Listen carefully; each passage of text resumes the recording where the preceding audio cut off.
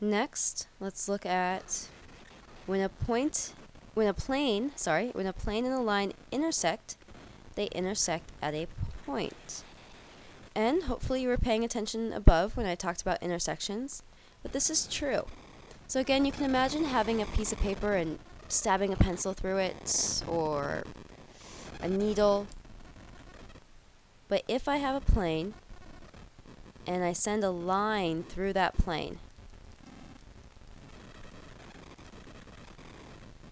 the point of intersection for this line and plane is a point.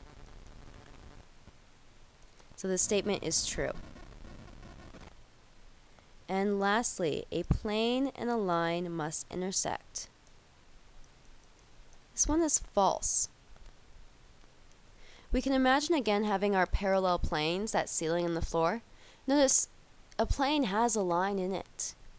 And so if we have a line on our ceiling, that line will never intersect with the floor. So we can imagine having our two parallel planes and having a line in one of those planes. Plane M and line L will never intersect. And this is kind of hard to show in a two-dimensional drawing. So really it does help to visualize the three-dimensional space around you. Think about that ceiling and the floor. Think about if you took a marker and drew a line on your ceiling. Even if that line extended forever and even if your floor extended forever, the two would never intersect.